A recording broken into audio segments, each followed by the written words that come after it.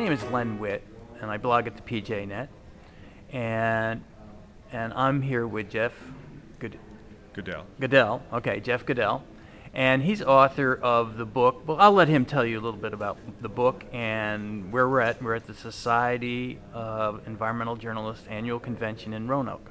Go ahead, Jeff. Well, I wrote a book called Big Coal, The Dirty Secret Behind America's Energy Future. It's out in paperback now from Houghton Mifflin. I'm also been a staff writer at Rollingstone for a long time and a contributing editor at the New York Times Magazine. Okay, Jeff, one of the things, you were just on a panel with some people from Big Coal, and you said the issue wasn't necessarily saving coal, it was really saving the environment, saving the earth. Could you expand on that just a little bit? Well, I think one of the conversations that we had here this morning, we a couple hundred people here together to listen to this panel about coal and about what we're going to do about coal for what role it might have in the future. And too often these kinds of conversations morph into conversations about how do we keep coal going. That kind of becomes the subtext. And we talk a lot about things like carbon capture and storage and other technological fixes, as if we have no choice if we want to keep our civilization going, that we have to figure out a way to keep burning coal.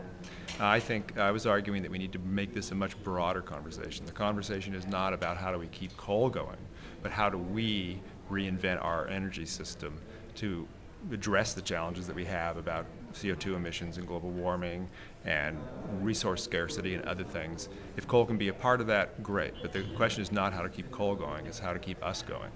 Okay, so you mentioned that you didn't think journalists were covering this very well. Could you just talk a little bit about that part of it? Well, I think that journalists are doing a good job with some of the smaller regulatory issues about clean air standards and things like that. But I think the big failure of journalism is in communicating what's at stake in this and communicating the scale and scope of the story. And that's where we're failing. We're not. It's very difficult to communicate that the entire sort of operating system for civilized life is what's at stake here, and what we're trying to reinvent. With coal, if we can't figure out a way to either get off coal or fix coal, then the chances of our kids living on a planet that looks anything like the planet we're on now are virtually zero.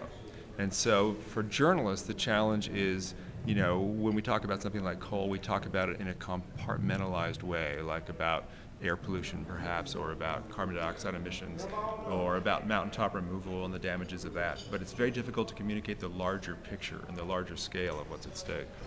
Okay, and my concern is, given what you just said, is because advertising is decoupling, from journalism enterprises. Journalists are getting laid off every day, and specialty journalists, and maybe it's not really a specialty, but it's categorized like that, like environmental journalists, they might be the first to go.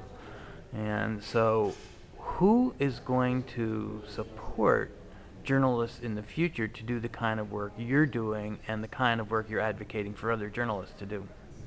Well, I mean, that's a big question, and we're obviously going through, especially with the way the economy is going, I'm sure that a lot of magazines and newspapers, traditional media, television, are going to get hit really hard.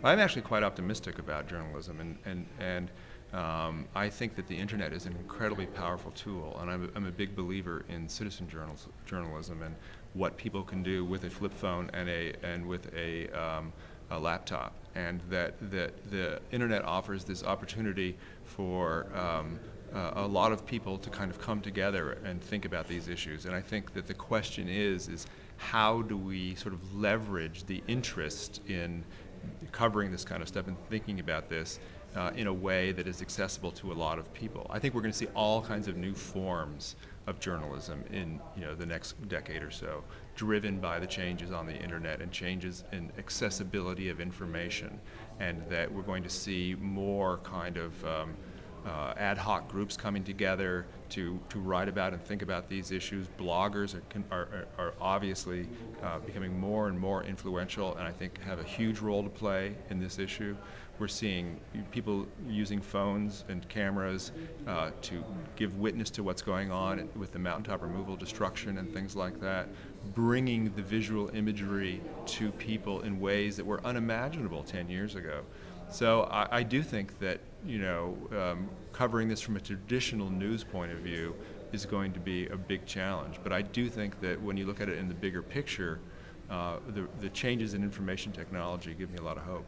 Good. And I agree with you on a lot of all of that, but today, even on the panel, you hear different opinions back and forth, and what about this idea, and it's not an idea, it's a long tradition of evidence-based journalism. I don't want to say objective journalism, but somebody actually going out there and collecting the evidence.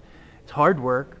I don't think citizens can do it on their own, and I really think you need professional journalists or somebody getting paid to do this evidence-based truth, striving to find the truth. And if that's in jeopardy, will the citizens be able to carry this on by themselves? Well, I don't think evidence-based truth is the exclusive province of professional journalists. I think that a lot of bloggers, a lot of citizens are just as ethical and just as well-trained and just as devoted to this as a lot of professional journalists. I think a lot of professional journalists are actually really shoddy at this because they're so stretched so thin, their deadlines are so tight, they take what the coal companies say or they take what whoever says, they repeat wire stories or something. I think that I would challenge the notion that professionalism is the domain of the professional in this world.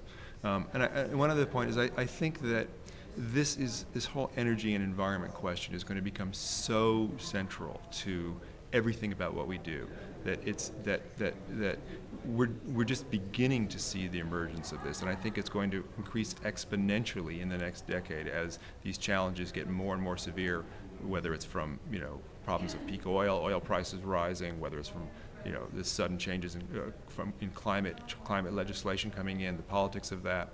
All of this stuff is going to become more and more and more central to our conversations.